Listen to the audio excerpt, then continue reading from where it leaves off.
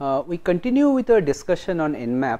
If you recall, in the last lecture we talked about specifically the host discovery kind of commands that is there, but here in the part 2 of the lecture we shall be mainly talking about port scanning. Sorry, this should be port, P-O-R-T, port scanning using NMAP, and so this is actually port. There is a typographic error, and various ways in which we can carry out this port scanning. Okay. So, let us see. First thing I mentioned during the last lecture, what do you mean by a port is open or not? Suppose when you have a server machine, suppose there is a server, there can be several services which are running on these machines, and each of the services will be listening to a particular port number. Like I said, service like Telnet usually listens to port number 23, mail SMTP listens to port number 25, and so on. So, we say that the server or service is listening on that port number. Whenever there is an incoming request on that port number, the request is forwarded to that server. So, here we are basically trying to find out what services are running, which means they are listening on a particular port number. As I said, each running TCP service is associated with a specific port number, where the server or service listens for incoming connections, as I said. In contrast, for UDP services, only the port number is associated with it, does not listen on that port. So, the way UDP and TCP servers are implemented are slightly different. TCP servers listen on a port, UDP servers do not listen. So, it is like connectionless, we call it. Okay. Now, there are several port scanning options which are available in NMAP. Some of this we shall be talking about: TCP connect scan, TCP SYN scan, TCP stealth, and FTP bound scan. Okay. Let us see about these. First, we talk about TCP connect scan, but before we talk about it, let us recall on the right hand side we have shown the connection establishment phase in TCP. When a client wants to establish a connection to the server, there are 3 packets which flow back and forth. The first packet goes with the SYN flag set, we call it a SYN packet. A packet comes back from the server with both SYN and ACK flag set, we call it SYN ACK packet, and finally the client sends back a ACK packet with ACK flag set, and then we say that the connection has been established. So, this is a 3-way handshake protocol. Now, in TCP connect scan, we basically utilize this mechanism of connection establishment. Okay. So, the attacker or the person who is mounting this kind of a host discovery or port scanning kind of a thing tries to complete the 3-way handshake on particular port numbers, and if it finds that this kind of 3-way handshake is successful, this will mean that the particular port number is presently open. There is a server which is presently listening on that port number. Okay. So, pictorially I am trying to show it here that the scanner is first sending a SYN packet on a particular port number. The target, if the service is running on that particular port, it will be sending back a SYN ACK, and scanner will finally send back an ACK. So, you conclude that the port is open. But if you send a SYN packet to a particular port, and if the particular port is not having an associated server running, service running, the machine typically sends an reset acknowledgement packet back with a reset flag set, indicating that it wants to terminate the connection. The server is not there. So, if such a packet comes back, you conclude that the port is closed. Now, the point to note is that this kind of a mechanism can detect a port is open or not, but the system system administrator can easily detect this by looking at the system log, because all TCP connections are logged in the system log, and this is a valid kind of a system connection, TCP connection you are trying to establish. So, this will also go into the log. Okay. Fine. There is another kind of this kind of a, you can say, port discovery mechanism called TCP SYN scan. Here the mechanism is slightly different. Well, here also you look, we are utilizing the three-way handshake, but we are sending a SYN, we are getting back SYN ACK, but the third ACK we are not sending. That means we are not completing the connection. If the connection is not completed, then the information will not go into the log. So, you can also escape detection in that way.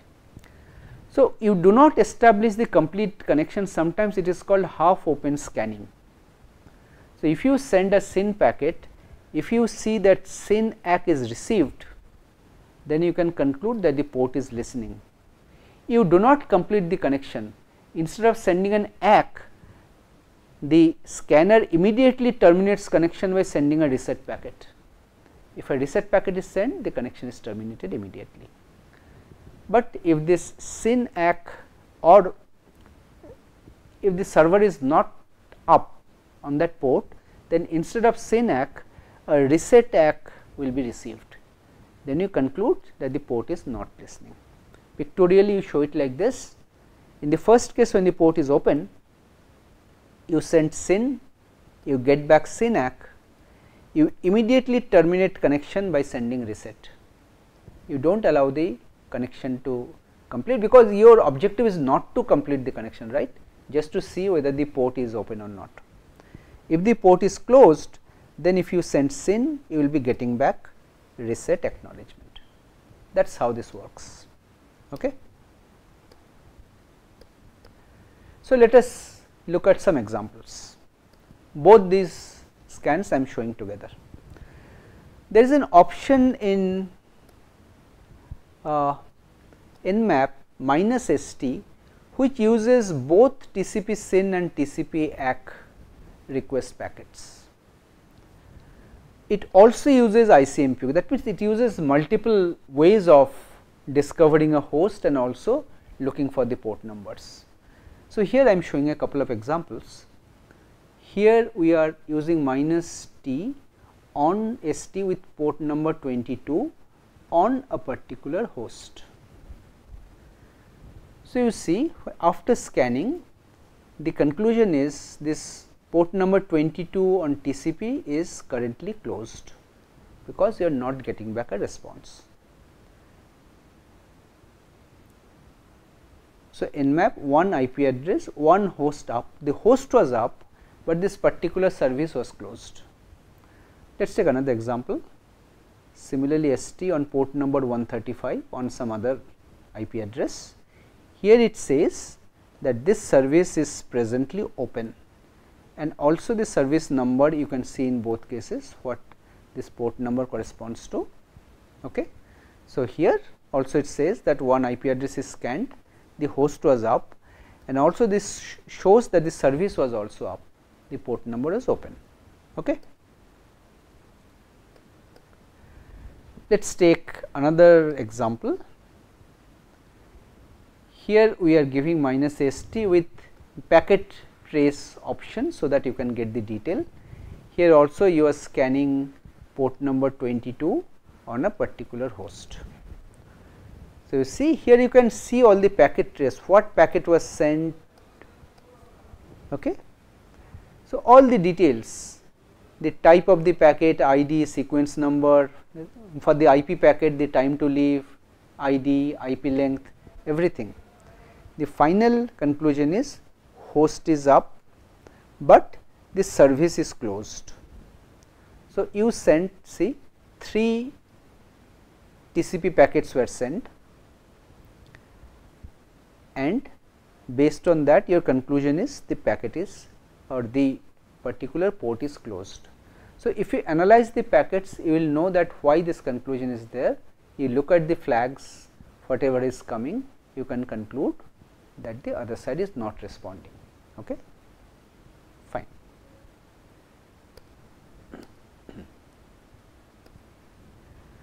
There is another example. Here also you use -ST with packet trace, but now the port is open.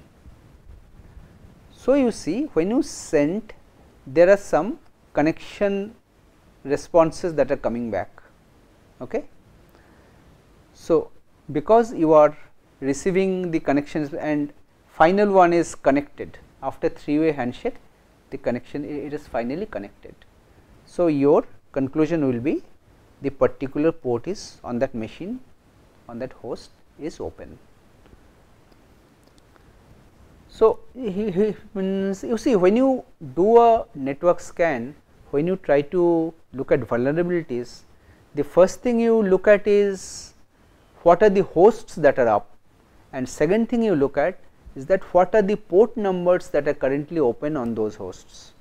Once you know that, you can try to run some exploit on those port numbers which are well known to exploit those vulnerabilities. Okay. Fine. There are some other kind of more sophisticated scan. This is called TCP stealth scan. Stealth is something, as you know, the term stealth means you are hiding, no one will be able to detect you. That is the idea. So, here the idea is you carry out port scanning while avoiding detection, but what is the basic philosophy, how you can avoid detection? Let us try to get an idea. So, your packet means your packets are hiding within normal network traffic.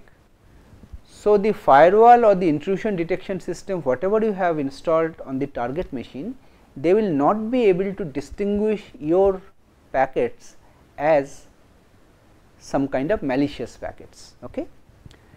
And they will also not be logged, because they will appear to be very harmless. That is why they will not be logged. That is why we say that they are stealthy. And how it works, you see, there are several ways in which you can do this. I am not going into the detail again. There is something called inverse mapping which is utilized. There are probe packets, just like UDP scanning you just saw earlier, that the response will be sent back from the target only when the port is closed. That means the reverse. If the port is open, nothing will be sent back, but if it is closed, then only it is sent back. Okay? So, intruder determines what service do not exist. Then if you take them out, you will know that what service are actually running, the ones that exist. So, this is what is, and this is difficult to detect because you are not looking for hosts which are up or ports which are open, but on the other way around, you are looking for ports which are closed. So, unnecessary, if you are looking for ports which are closed, they will not be get logged. Only for active services things get logged. So, these typically will not be so easy to detect and needs long history log. And secondly, you send this kind of packets very infrequently, only few such packets in the whole day, so that the IDS will also not suspect that these are some malicious packets which are targeted to the host, very infrequent. Okay.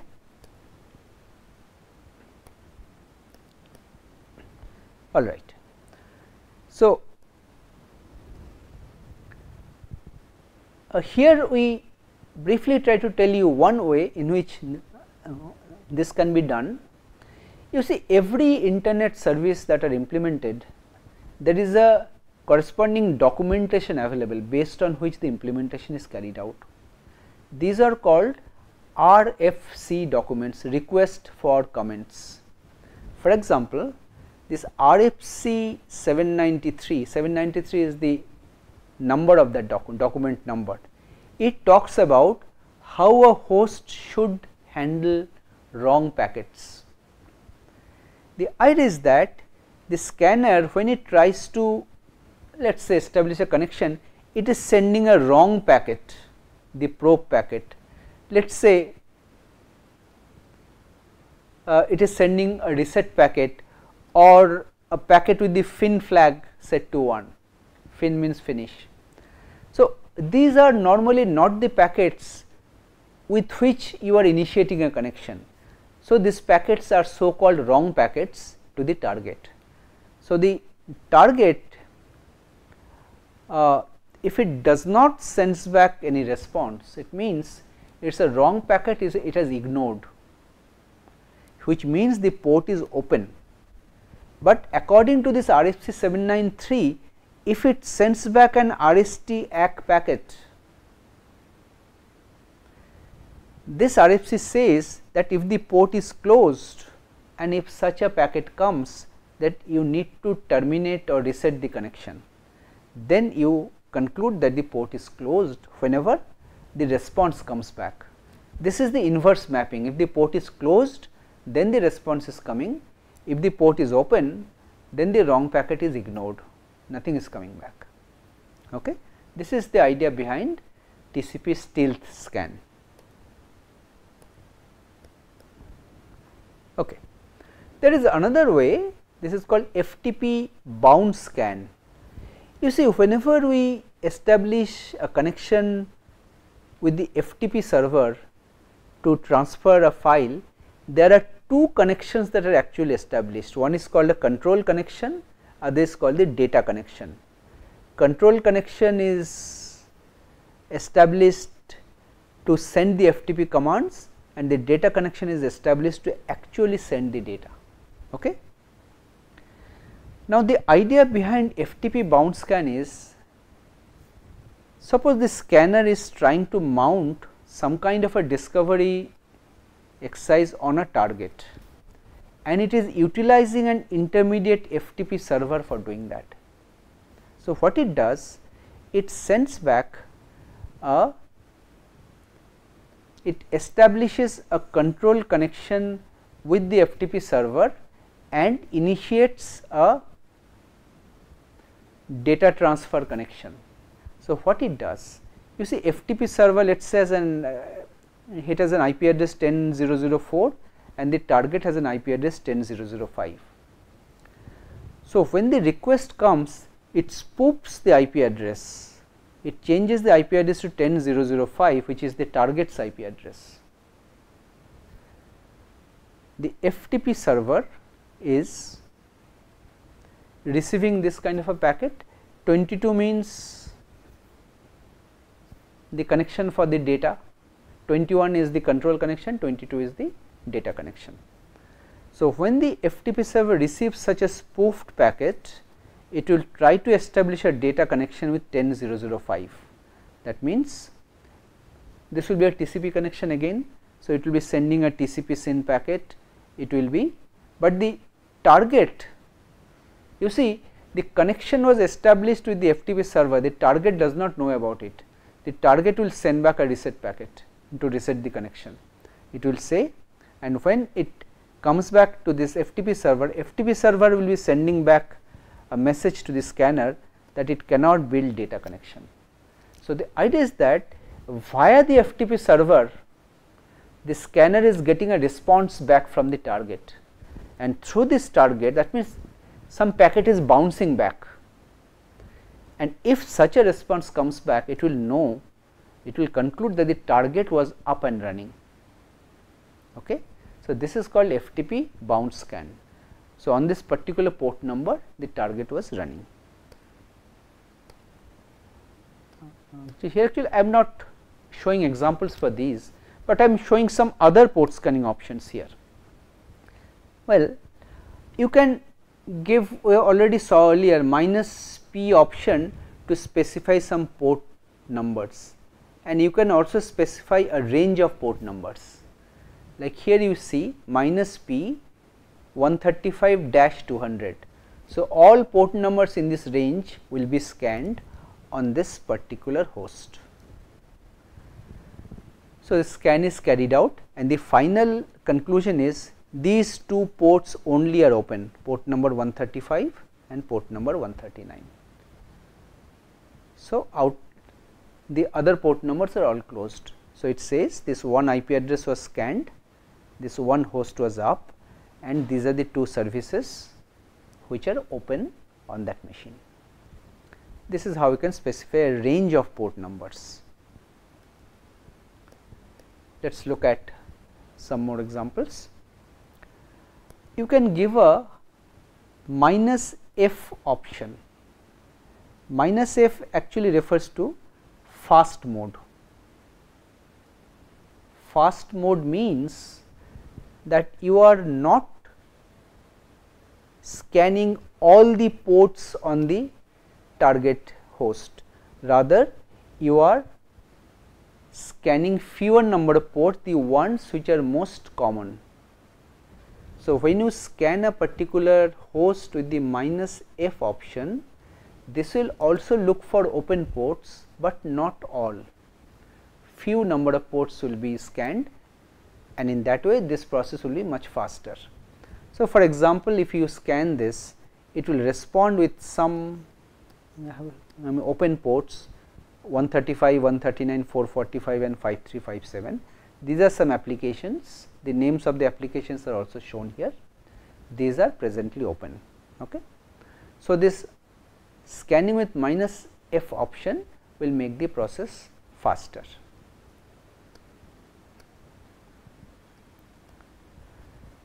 Let us also look at another kind of a flag, where you are using an option called --top ports. This talks about the most commonly used ports. If you give this option with a number, the three most topmost used ports will be scanned. So, here you see the three top ports are scanned, Telnet, HTTP and HTTPS, and a summary report is presented. All these three are closed presently on this host. Okay. So, you can scan some host with this top ports, you can specify how many top ports, 3, you can specify 10, whatever. So, those number of ports will be scanned.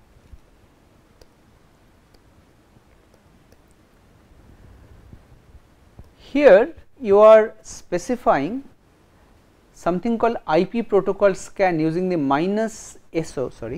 -SO command.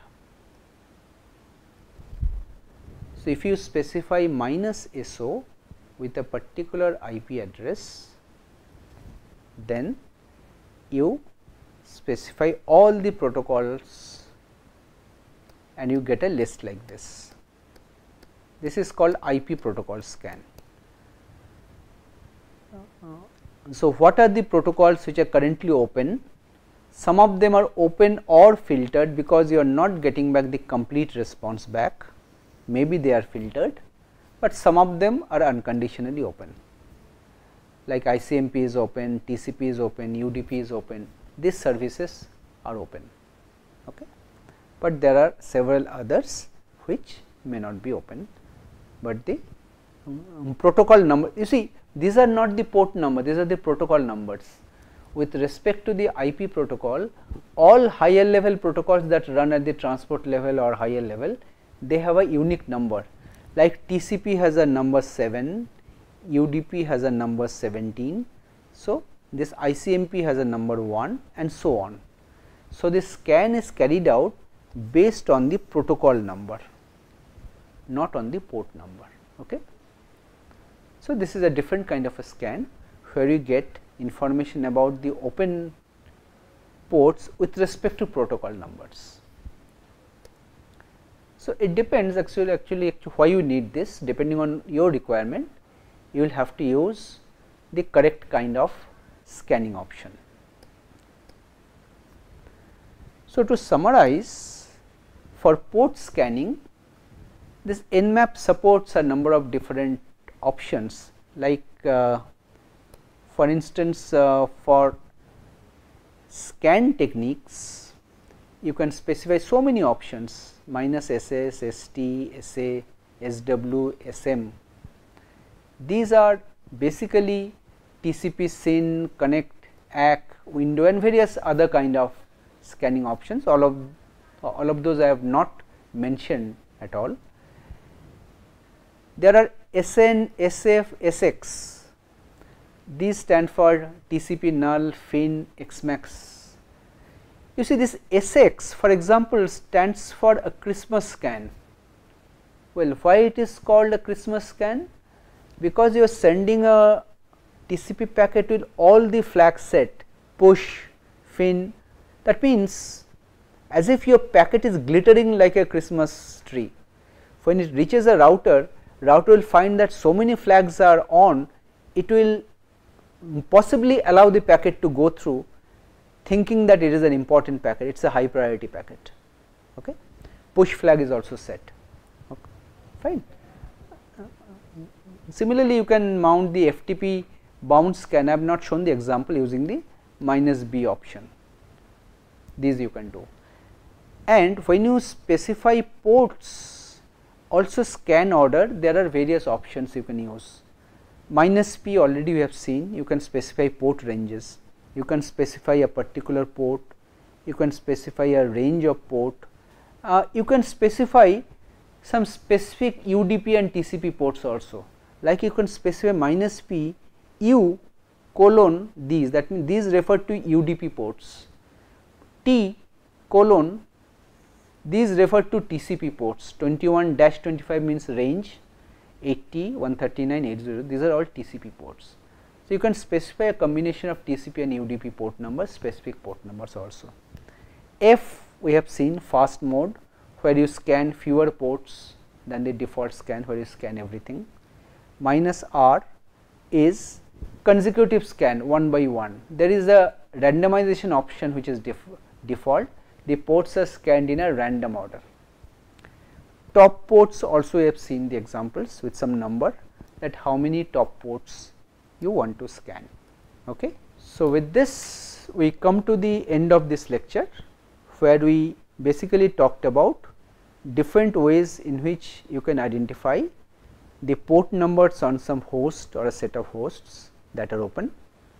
In the next lecture, we shall be continuing with our discussion and talk about some more options that are available in NMAP for operating system discovery, some other services discovery and some common NMAP commands at the end. Thank you.